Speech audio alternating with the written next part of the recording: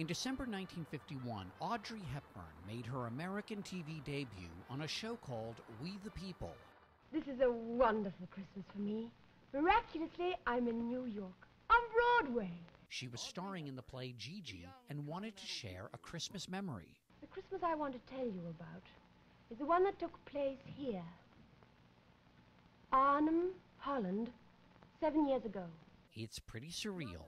Hepburn flashes back 7 years to her life during World War II, when her family nearly starved under Nazi occupation. Well, I'd heard one could sleep and forget hunger. Perhaps I could sleep all through Christmas.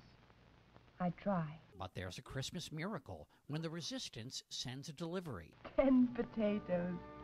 The most wonderful, the most beautiful thing I ever saw. For the story behind Audrey Hepburn's war years and much more, listen to Mobituaries.